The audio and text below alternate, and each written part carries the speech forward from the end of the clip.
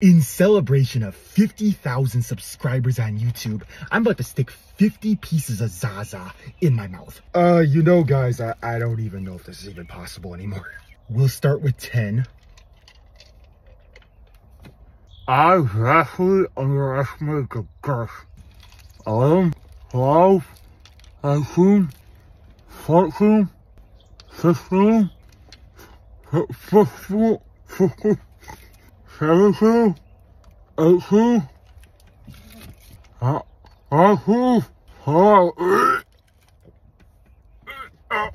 12. That hit my uvula. These are a lot bigger than I imagined. To wrap up this video, I kind of want to tell you a little bit about myself because I am blown away that I got 50K subscribers this quickly.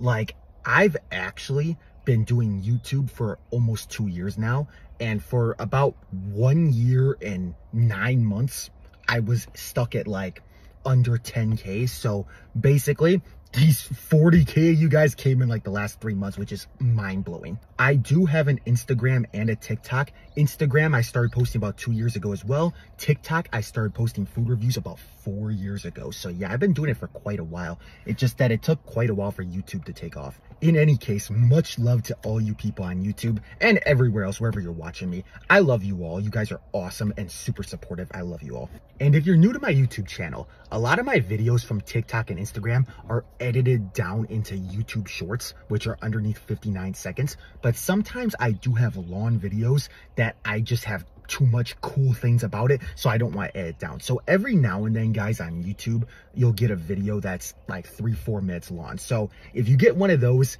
I suggest you watch it because there was basically 3 minutes of content that I didn't want to remove. Because when I edit my videos for a YouTube short, I always remove the boring stuff. So yeah, if you ever guys get a long form video, just trust me, like the whole video was so good, I didn't want to remove anything. Much love to all you guys. I love you all. Live, laugh, Luke Foods.